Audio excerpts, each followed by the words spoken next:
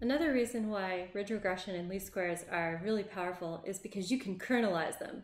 You can actually take the data, send it to an infinite dimensional reproducing kernel Hilbert space, and do regression there. Okay, so let me show you how to do it. It's not actually as easy as you might think. There's actually a trick you need to do to get everything in terms of inner products. So let me first write down ridge regression's objective, and then I'll show you how to do that trick.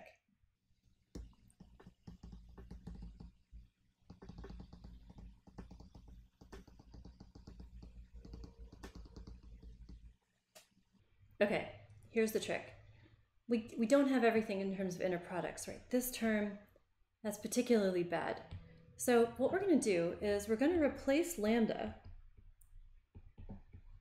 by x transpose times r. And now our objective is going to be in terms of r. And if we can get r, right, if we can minimize this objective in terms of r, then we can get back to lambda because lambda is x transpose r. Okay, so let me just write that really quickly.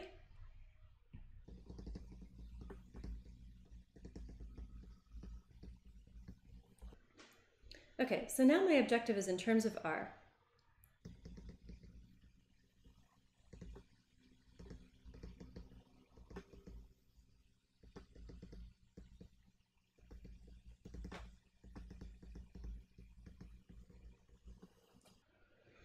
Okay, guess what? We now have inner products. So this matrix here, that's actually a matrix of inner products of all the x's against each other. So let me just show you that by looking at the sizes of all of these matrices.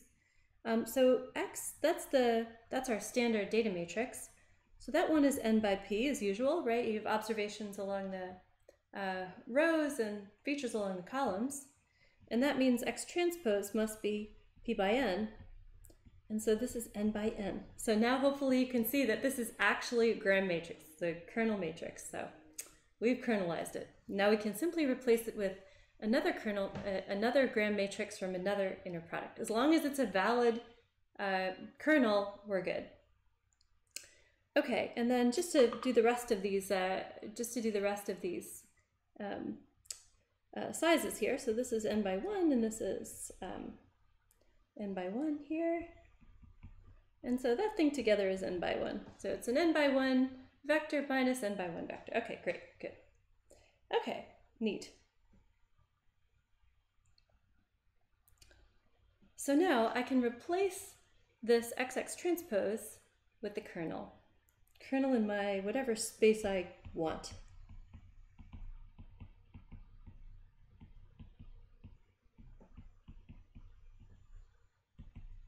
Okay, so now for this one, for this term over here, I still have to show you how I can do that. But that term already naturally kernelizes because it's squared. So let me show you how that happens. It's a little bit of matrix manipulation. So I'm just going to write this norm as the inner product squared. This is just the inner product, standard inner product of two vectors, okay? So there's nothing fancy here at this point. And so that standard inner product means you take the first one and transpose it, and you multiply it by the second one. So let's just do that really quickly.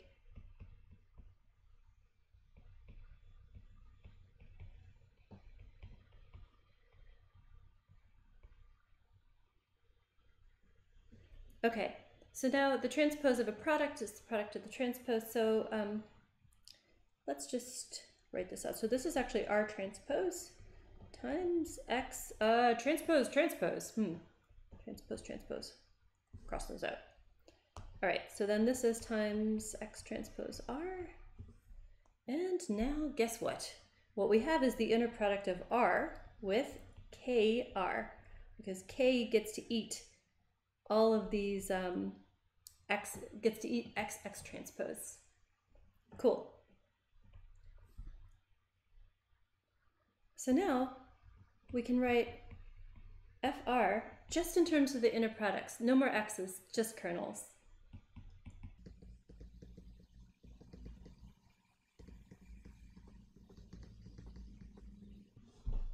Wonderful. Okay, now what we need to do, as you know, is take the gradient and set it equal to 0 so we can solve for R. So let's go ahead and do that. This time I will do the whole gradient at once.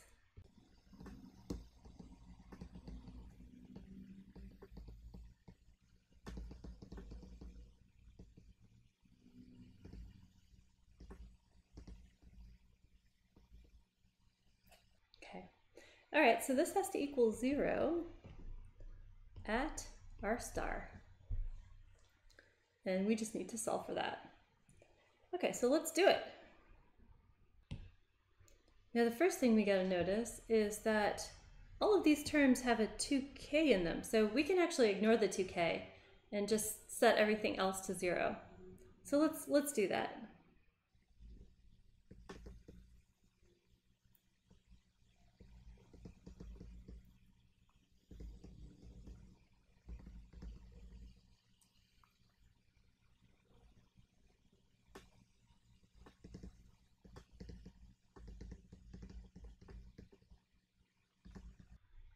Okay, one more step. We just have to invert the matrix.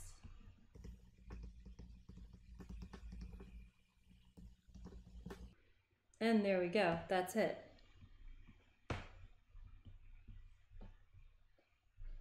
All right, so we got it. So this is our solution.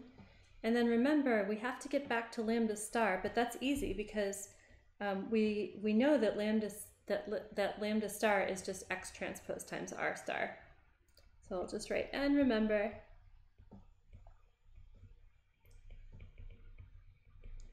lambda star is x transpose times r star.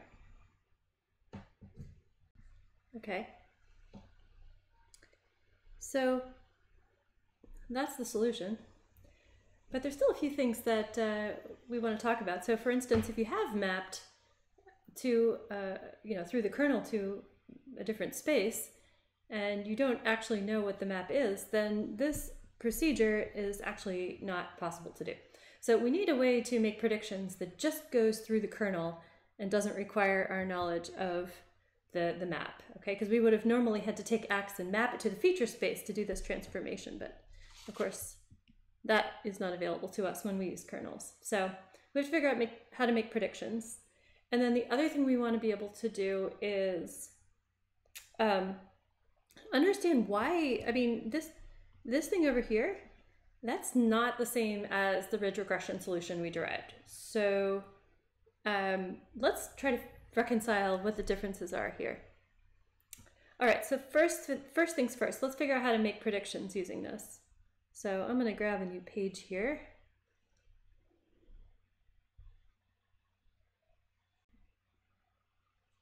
Okay. All right, so let's write down that we're going to make a prediction at a new point, x.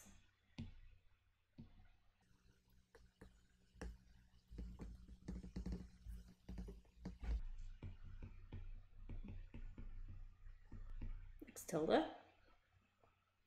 Okay, so we need to compute f of x tilde.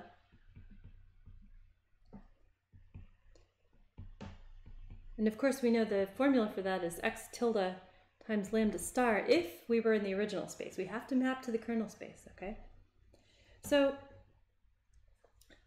what do we know about lambda star? Okay, we know that we can write, actually this guy, we can write that as the sum over I of xi transpose ri star. Okay, cool. That's a better star. All right, so I can actually, like, that's the dot product and it's just a sum over I. Okay, so I can actually use that to help me out. So it's x tilde sum over I xi transpose ri star. Now you can see where I'm going here. We've got my inner products. Sorry.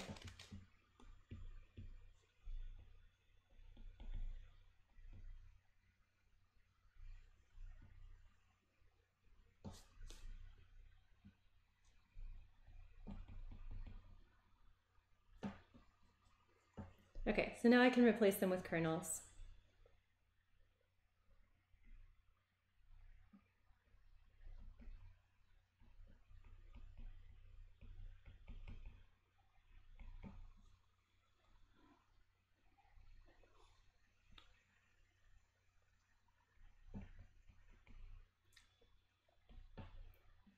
Okay, I'm going to call this k of x tilde I.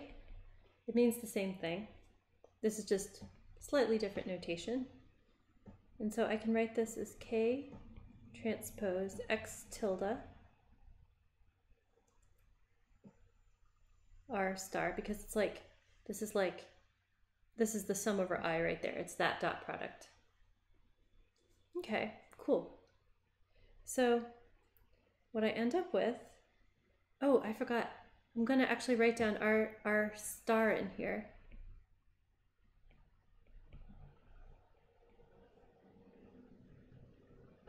Okay, so r star is k plus ci inverse y.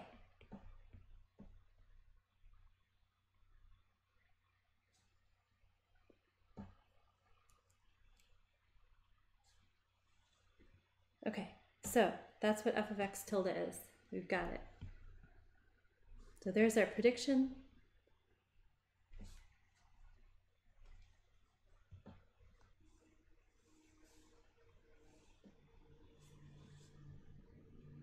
There we go. And of course, everything is in terms of kernels. And we knew that was going to happen because of the representer theorem. But now we've actually got the solution. And again, we've now mapped to reproducing kernel Hilbert space with no optimization necessary, just a matrix inverse. And it just happens to be the kernel matrix. Cool. Well, it's this matrix here.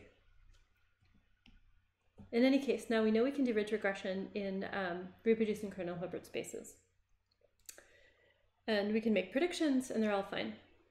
Okay, so the last piece of this is to figure out why r star and lambda star look different than the ones we derive for ridge regression. And for that, I've placed a proof in the notes. And don't worry, indeed, this solution actually does reduce to the ridge regression solution in the case where the kernel is just the standard linear kernel.